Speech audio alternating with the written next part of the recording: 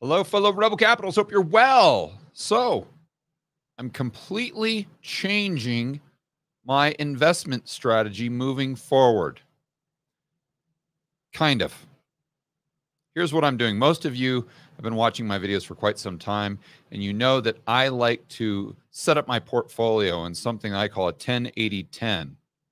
And that just means that 10% is allocated to insurance, and this would be gold. The other 10% is allocated to speculative assets, and I just consider something a speculative asset that doesn't pay me to own it. A good example is when I think there's asymmetry, something's cheap. Uranium would fit into that category, maybe the gold miners. And then the other 80% would be investments. And I define that as something that pays me to own it. So like a rental property with positive cash flow, it would be a dividend paying stock. Let's say you bought Exxon during the Cerveza sickness and it's paying an 8 or 9% dividend yield.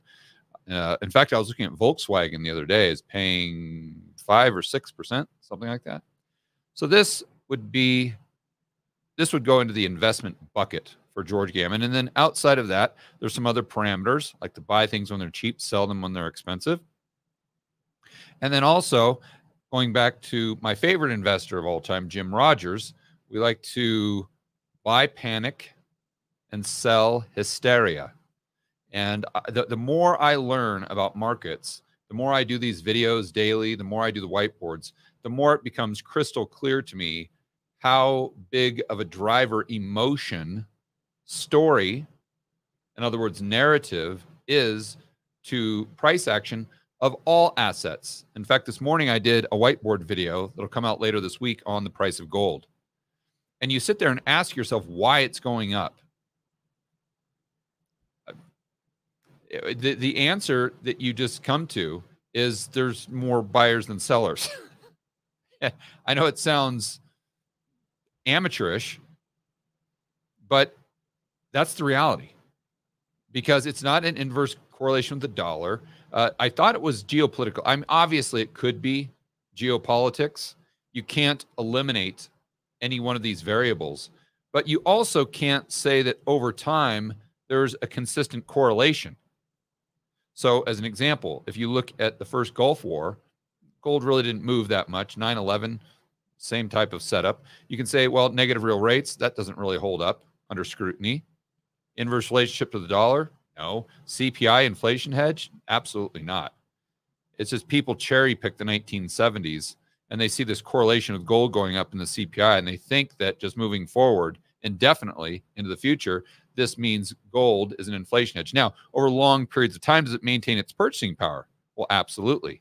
But it doesn't necessarily mean that if we have a decade of high inflation or a decade of low inflation, there's going to be a correlation with the price of gold. So again, since there's no real consistencies, no common denominators, you have to come to the conclusion that it's simply more buyers than sellers.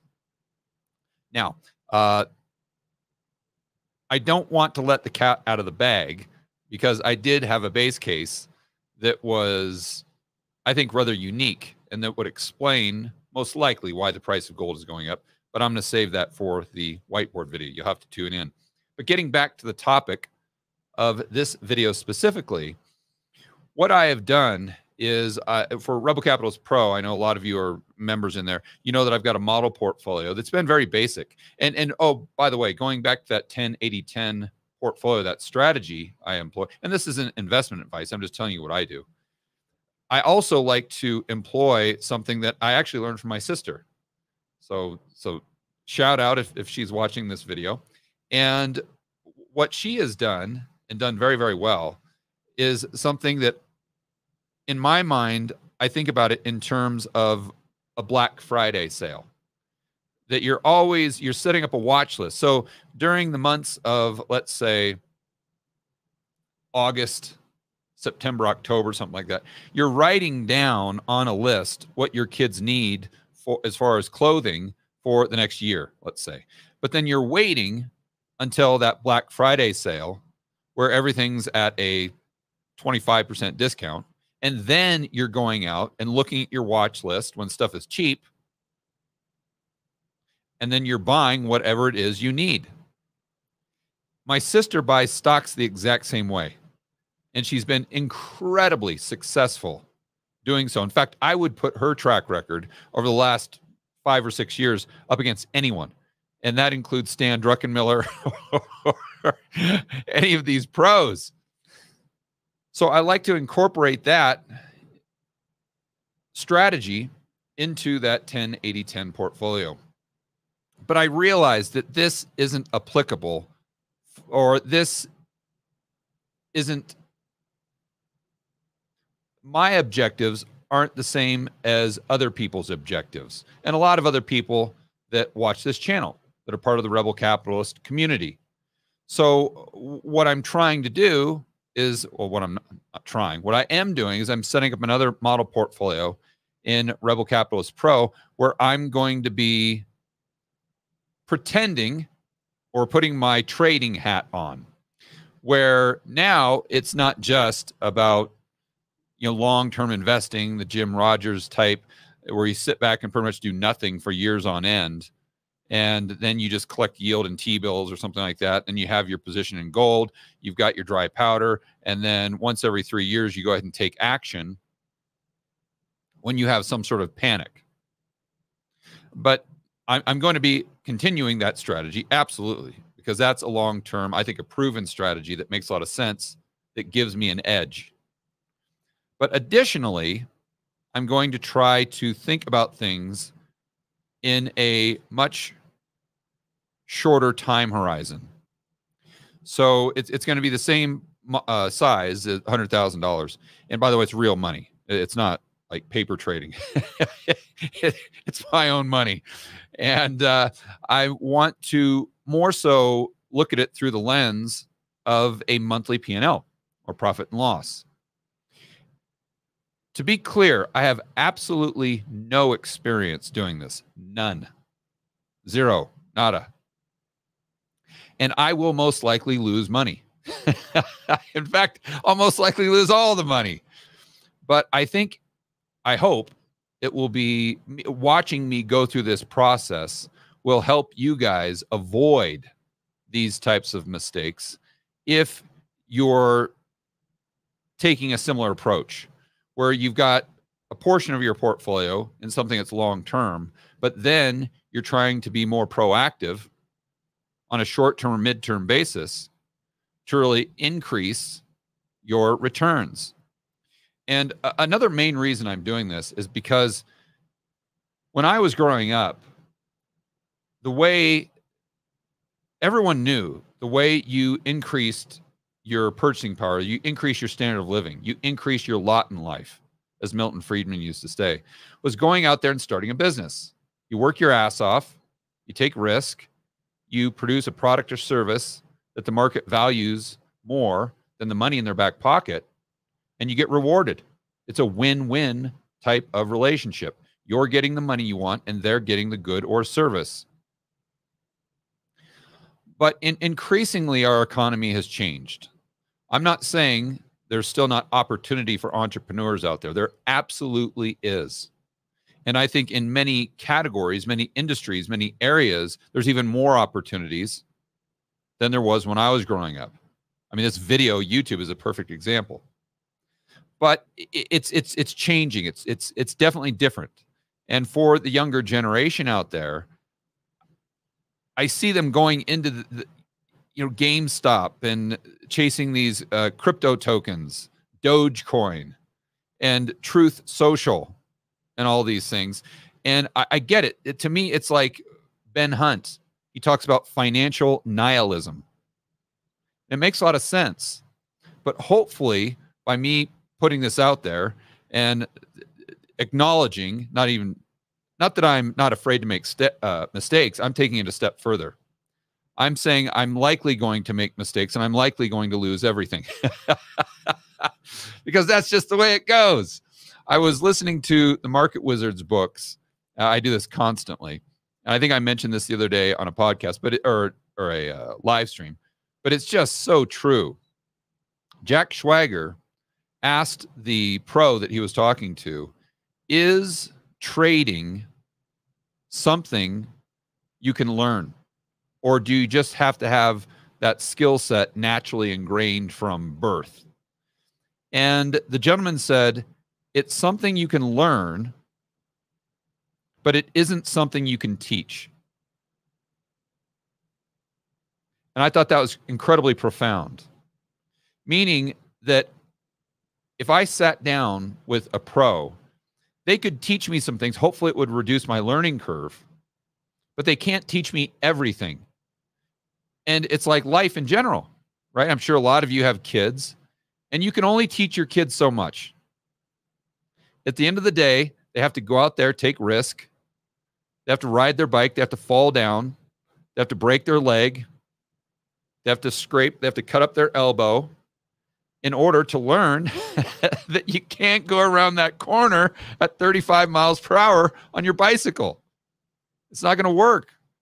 Or you can't go down that hill and jump off that dirt mound and play chicken with your buddy like we used to do when I was a kid. We used to take our BMX bikes and we would literally set up boards. We'd set up these jumps of plywood, and then we'd stack boards underneath them. So there are two ramps that were facing one another. And each of us, and by the way, this no helmets, no pads, none of that stuff that you see today. Zero, absolutely nada.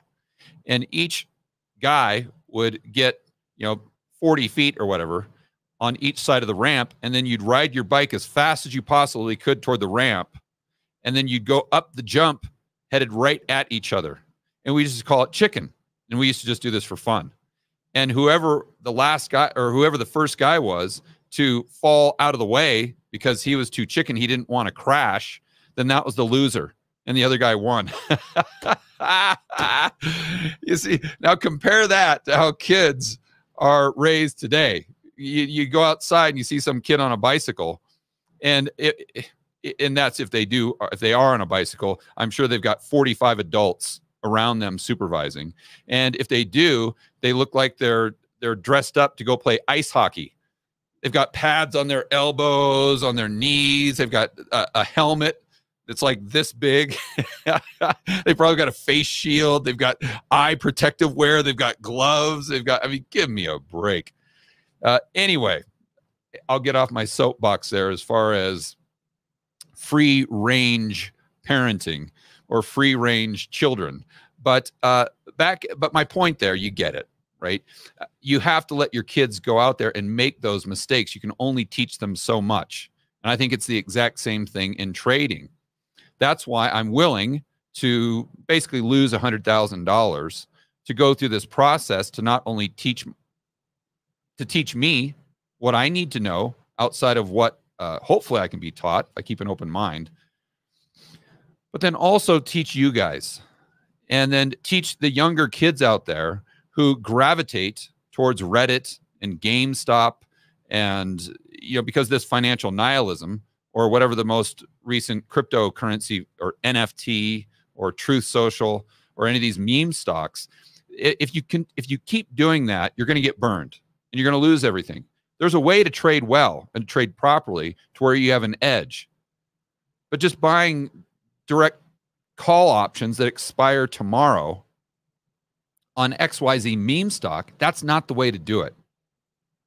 But I don't think there's a lot of good financial education out there based on the fundamentals.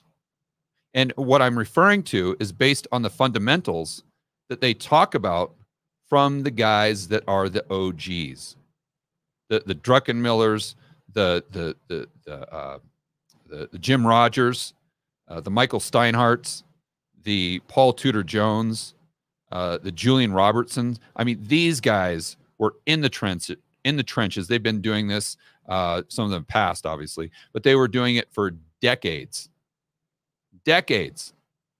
They are as legit as they come, and they have seen, and they traded and were successful, not only in wild bull markets like we've seen since 2008. No. They were successful in the bull markets and the bear markets. They were successful when the economy was doing well and when the economy was in recession. It didn't matter.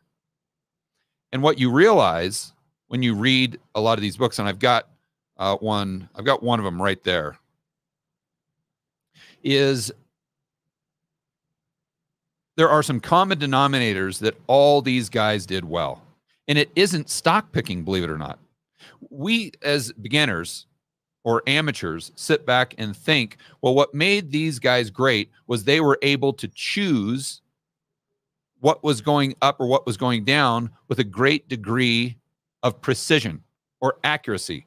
Wrong, wrong, wrong, wrong, wrong, wrong. Most of these guys were incorrect probably more than 50% of the time. But how did they do it? It's because of all the other variables that nobody pays attention to. And if the young people or all the Rebel Capitalist community, if you guys can just learn what those guys did right, and again, you can read it in the book, that's one thing, but hopefully it'll really hit home when you see me doing it and you see me losing real money. So you don't have to lose real money yourself to learn the same lessons, right? So first and foremost, let me give you an idea of what I'm talking about based on numbers. Based on numbers. And way back, for most of you who know my backstory, you know that I really got into blackjack in the early 2000s prior to being successful as an entrepreneur. And I credit a good portion of my success in making money as an entrepreneur to this book right here. If you guys can't see it, it's Beat the Dealer by Ed Thorpe. You want to talk about an OG. You want to talk about some dude that is just an absolute savage. That's Mr. or Dr. Ed Thorpe. Most people know him from beating blackjack, one of the first people to beat blackjack. And they also know him for going into the hedge fund business and being just as much of a legend there. But most people don't realize he also beat roulette. It's crazy story. He built this computer system where as the ball would rotate, he would click this little metal piece that he put in his shoe. And that would give him the area of the board to go ahead and place the bet, because you can still place bets when the ball is still spinning. But you got to read the story. It's absolutely incredible. But this was the book that I read way back in the early 2000s. And it quite frankly changed my life. It really did. And I don't know that I don't know that I would have had the financial success that I did to the point where I was able to retire at 38 years old if I would not have read this book and apply these strategies to business. And when I'm talking about the strategies, I'm talking about seeing the world in terms of probabilities, right? So the very first thing I'm actually, you know what, I'm getting sidetracked. Let me go ahead, and we got the screen share going. I'm going to go over one of these, I guess you could call it a calculator, that I used to sit there and kind of geek out on for hours on end back in the early 2000s. And this is called a binomial calculator. You guys that are a lot smarter than I am probably know what this is. But for those of you who have never used something like this, it's really cool. You sit here and you put in the probability of success. So let's just assume that we're tossing a coin. Is heads or tails? Heads or tails. And let's assume for a moment that you have a 51% chance of it landing on heads for whatever reason. Okay. And what I always used to do is play around with these numbers to determine how many, I guess, trials is the word they use. And in business, I used to think about this in terms of lead generation. How many leads would I need to generate in order to make sure that my other numbers were consistent based on the law of large numbers? Let me show you what I'm referring to. So if the number of trials is only 10, yes, I know. And then the number of successes that we have, so that would be the number of times we flip the coin and we land on heads, because heads, we have a 51% chance of landing on heads. So then we calculate And we can see that we have a 24% probability of getting heads 5 times. You have a 35% probability of getting fewer than 5 head flips. You have a 59, almost 60% probability of getting fewer or 5. And then you have basically 40% chance of getting more than 5 and a 64% chance of getting 5 or greater. Okay, which makes sense. Obviously, if our percentage, our probabilities is 51, then the component or the metric that gives us the 50% number or greater should be much higher than the one that gives us the probability of hitting 5 and greater should be much higher than the probability of hitting 5 and lower, because our odds are 51%. Right now, obviously, if we change this, let's say to 70, then it's going to be even more extreme. See, now at hitting 5 or greater, we've got a 95% chance. Hitting less than 5, we've only got a 4% chance. Okay, but let's go back to the 51% and play around with the numbers even more.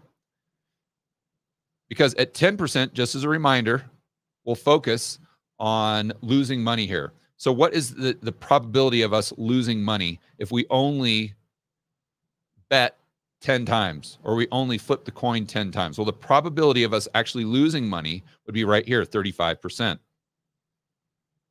Okay, so now let's go ahead and take it up to 1,000.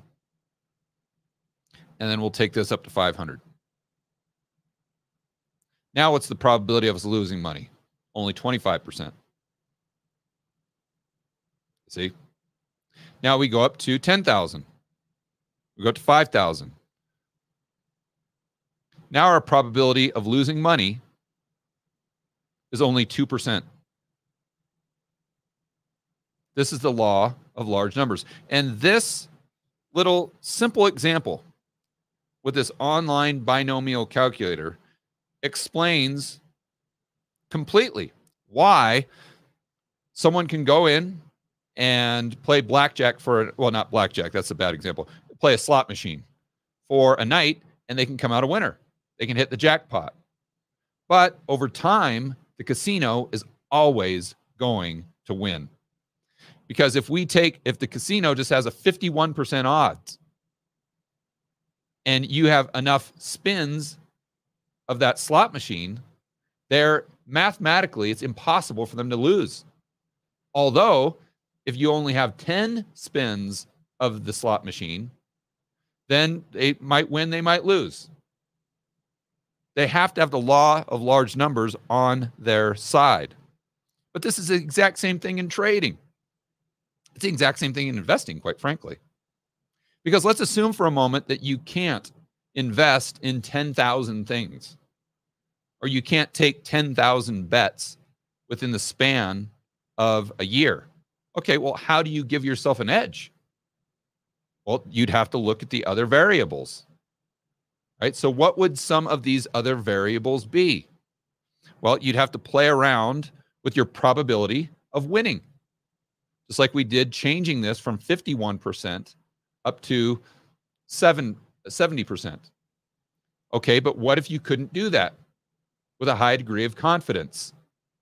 Okay, well, then what you would have to do, let's just take this back down to something that's reasonable. Let's say over the span of a year, it's reasonable that you could take, let's just say 100 bets.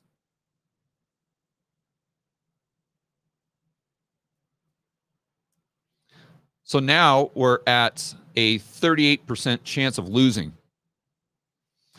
Okay, well, what we want to do there, and by the way, this is assuming that you win just as much as you lose. So in blackjack, let's back up. I skipped that part, and that's very important.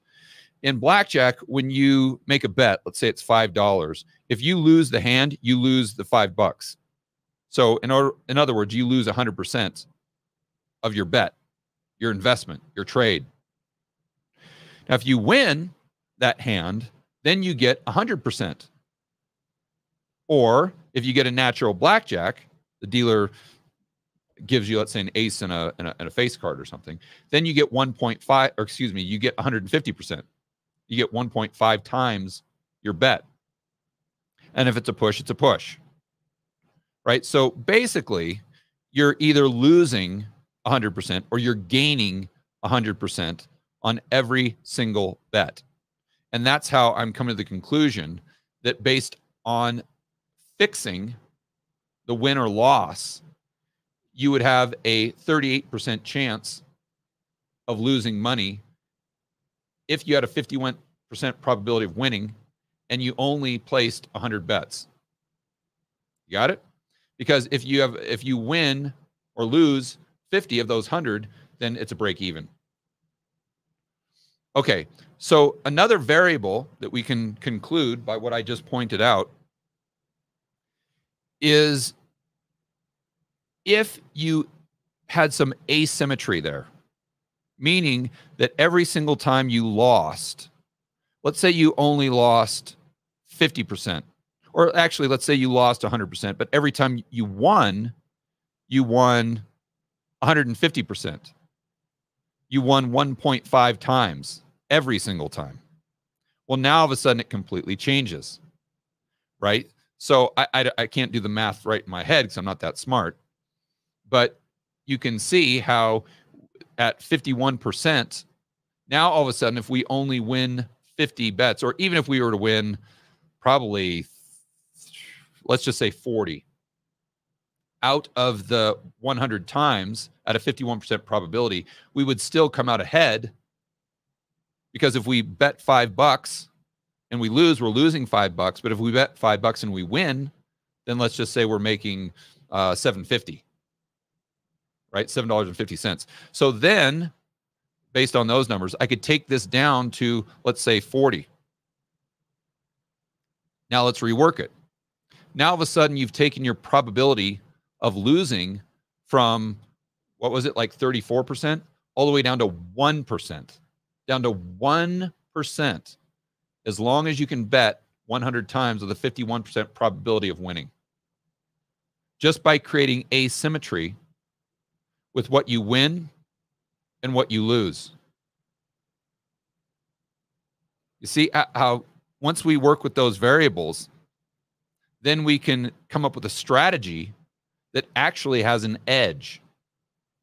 But if you sit here and have and say, well, I've got an edge of 51%, but I can only bet 10 times, then you've got like a 40% chance, let's say, of losing money. And that's not going to work for me, especially over the long run. So that would be very, very frustrating, and you'd go long periods of time, and you theoretically could have quite substantial drawdowns before you make that all back, and there's a lot of swings and fluctuations there. Or, like we said earlier, you'd have to bet so many times that it's unrealistic unless you're doing like high frequency trading or something like that. Okay. So let me get back to my variables. I had these written down here for you guys. Okay, so another thing that we've got to consider here is, how do we increase the probabilities above and beyond just throwing darts at a dartboard with, let's just say, 50 or 51%? Well, there's things that we can adjust, we can fine tune, right? Such as trend following, such as maybe buying things when they're cheap and selling them when they're expensive. The problem there is that takes a long time for it to play out, right? Let's look at gold miners, or let's say you're a big fan of gold and it's been on a run lately, or silver. Okay, great. But how many years did you have to wait for it to do that? And therefore, you're not going to be able to place enough bets in order to mathematically have an edge. Well, you might mathematically have an edge, but there's a very high probability that over the short run, meaning over years of time, you're going to lose because you're only taking a couple of bets. right? I mean, we can take this down to 51%, and let's just take it down to 6 to really take it to an extreme. And then we'll look at 3.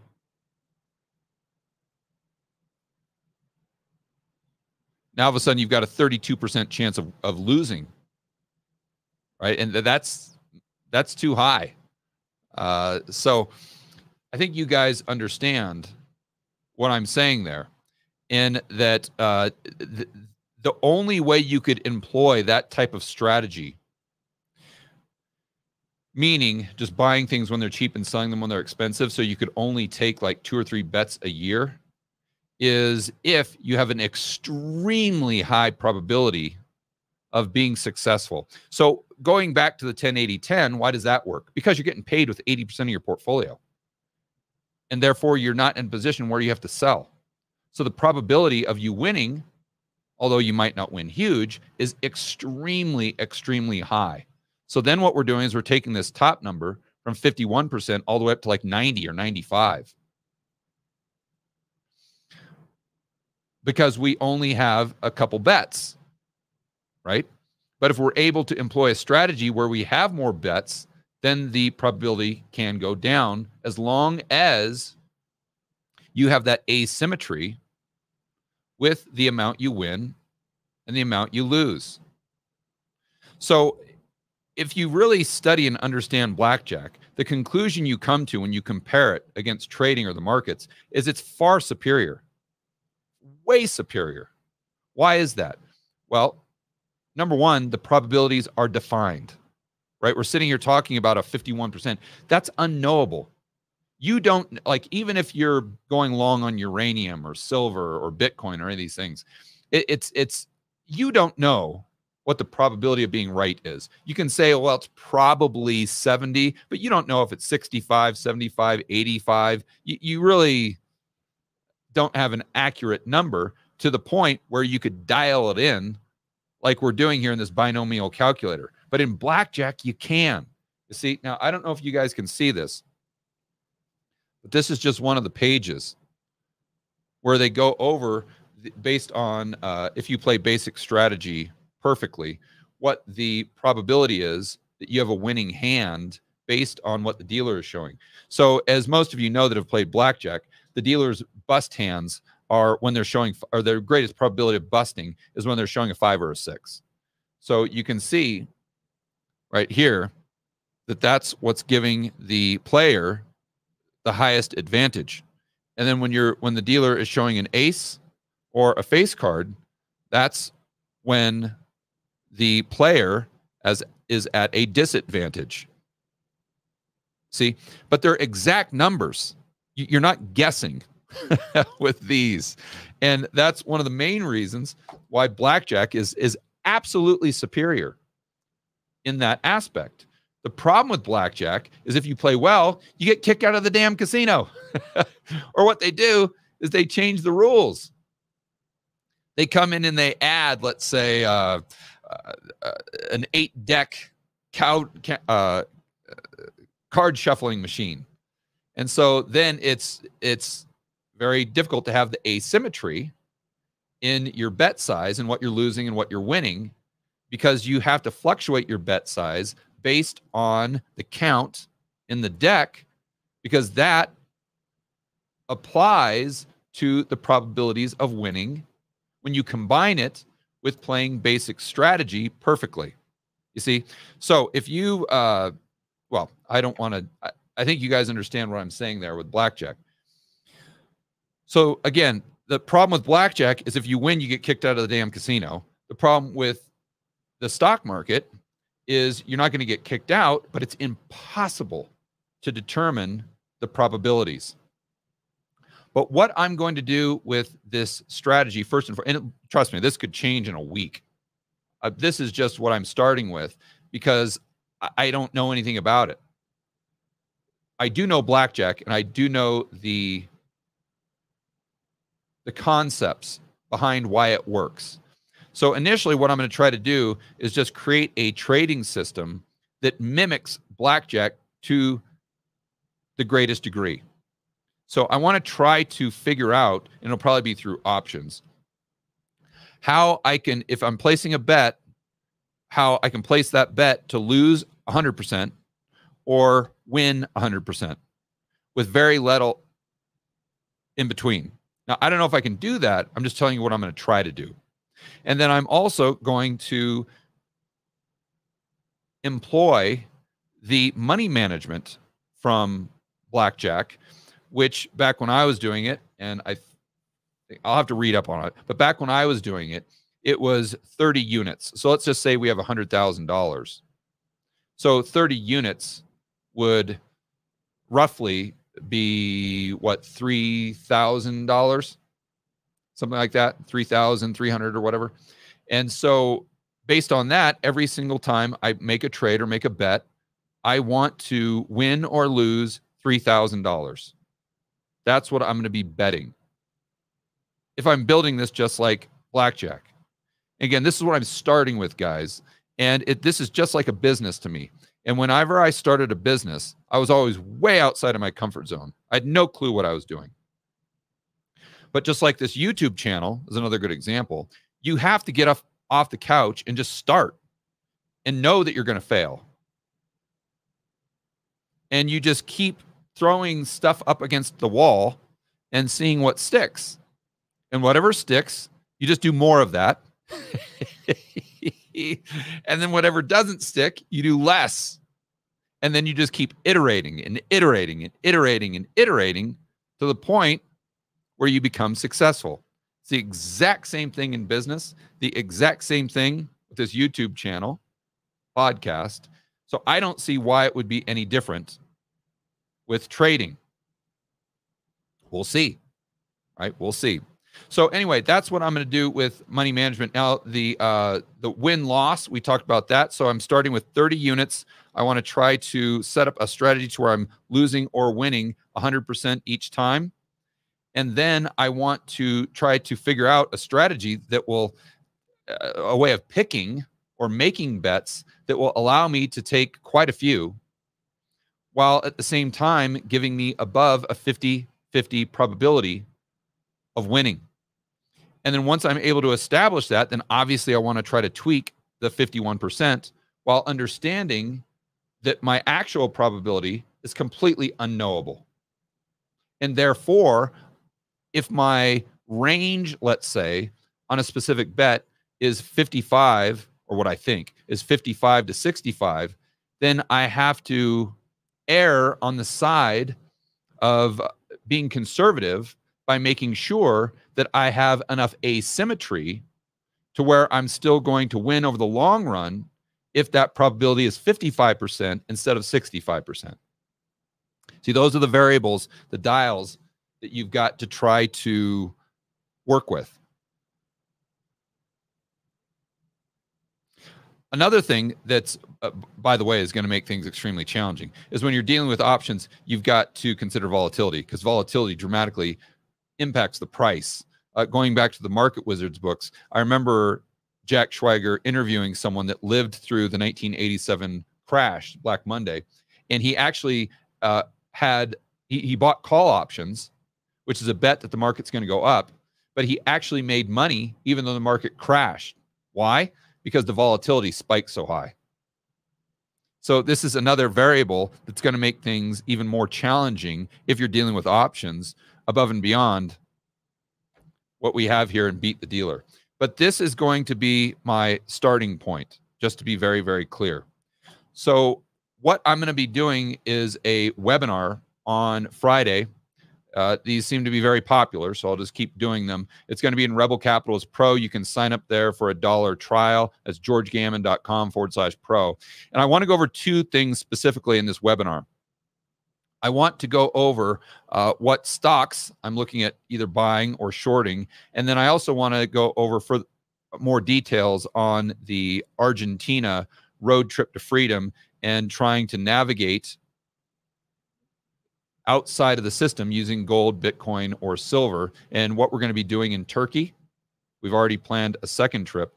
And then I'm going to be going over how I'm going to try to refine and improve this trading strategy that I'm starting with this $100,000 portfolio.